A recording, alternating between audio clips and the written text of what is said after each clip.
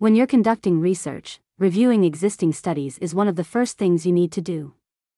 But did you know there are different ways to do a literature review?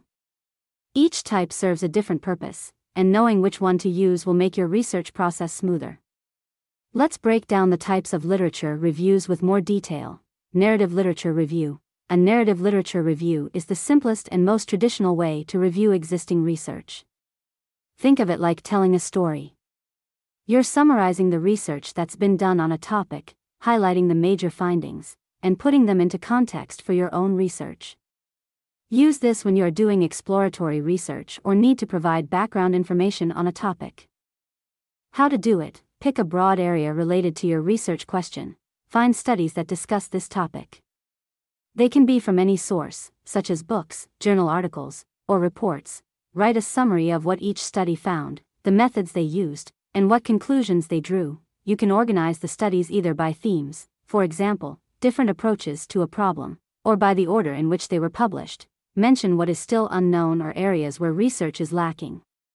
This helps show the need for your own study. Systematic literature review. A systematic review is more detailed and organized. It's like being a detective. You have a specific question, and you're looking for all the studies that answer that question in a precise and unbiased way. Use this when you are conducting clinical trials, evidence-based practice research, or policy development. How to do it: formulate a clear research question. Use frameworks like PICO, population, intervention, comparison, outcome. Define a clear research question. For example, does this specific treatment improve patient outcomes in XYZ condition? Define inclusion and exclusion criteria. Set strict rules about which studies to include, like publication date. Study design. Decide on what types of studies you want to include. For example, you might only want to include peer-reviewed journal articles, or studies published in the last 10 years. Use databases like Google Scholar, PubMed, or JSTOR to gather all relevant studies. Carefully look at the quality of each study, its sample size, methodology, and bias. This ensures you only include reliable studies. Once you've collected all the data, organize it and look for patterns. Summarize the overall findings and conclude whether they support your research question. Scoping review. A scoping review is used when you want to explore a topic more broadly. It's not as focused on answering one specific question but instead looks at the whole field to see what research exists, where the gaps are, and what could be explored in the future. Use this when you are exploring new fields, identifying gaps in research, or planning future studies. How to do it: choose a wide-ranging topic that you want to explore. Instead of narrowing down your search, you gather studies that address various aspects of your topic, even if they seem a little different. Group the studies by themes, methods, or findings.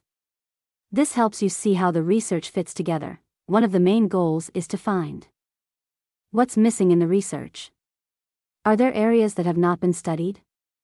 Is there an emerging trend that needs more attention? Meta-analysis. A meta-analysis is a more advanced type of review that combines the results of multiple studies to give a clearer, more statistically powerful answer to a research question.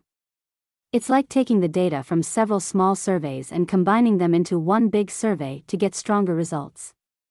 Use this when you are doing quantitative research and need to combine data from multiple similar studies to find overall patterns. How to do it: choose similar studies. You need studies that ask the same question and use similar methods, so the data can be combined.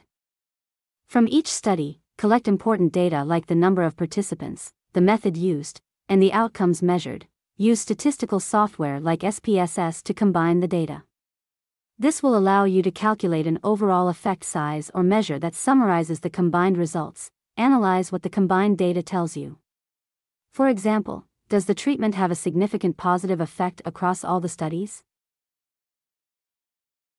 Critical review. A critical review goes beyond summarizing research.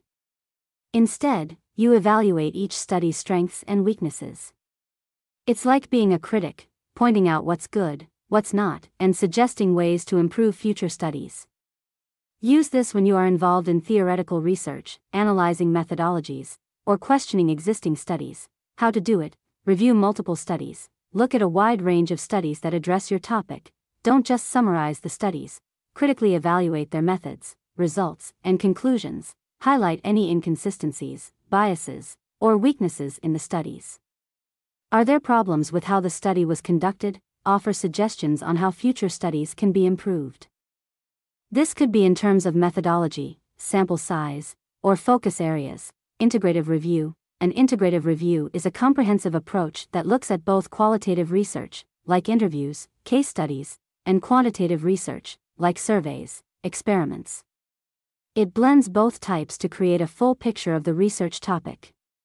Use this when your research involves both qualitative and quantitative data and you need a comprehensive understanding of the topic. How to do it. Choose a topic with both qualitative and quantitative research. For example, you might explore how a new treatment affects both patient emotions, qualitative, and health outcomes, quantitative. Gather studies that use different methods. Like surveys and interviews, look for common themes across qualitative studies and numerical patterns in quantitative studies. Then, combine the findings to get a complete understanding of the topic, synthesize the results from both sides and discuss how they complement each other. If you found this video helpful, don't forget to like it and subscribe to the channel for more easy-to-understand research tips and guides.